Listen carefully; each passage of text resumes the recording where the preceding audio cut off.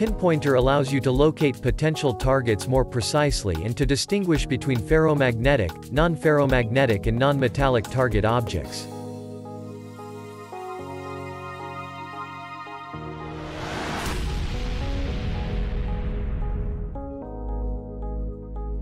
Connect the super sensor.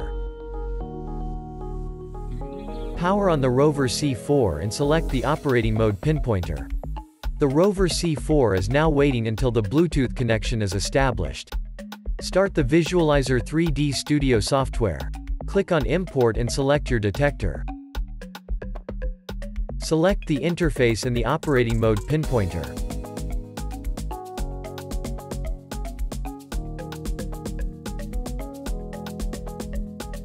Move the probe back and forth, to the left and to the right.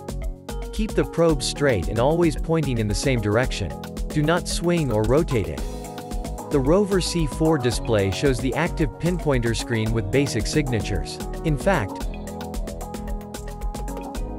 the detection software on the notebook provides much more detailed signatures. It helps you to distinguish between non-metallic targets, as well as ferromagnetic objects and non-ferromagnetic objects.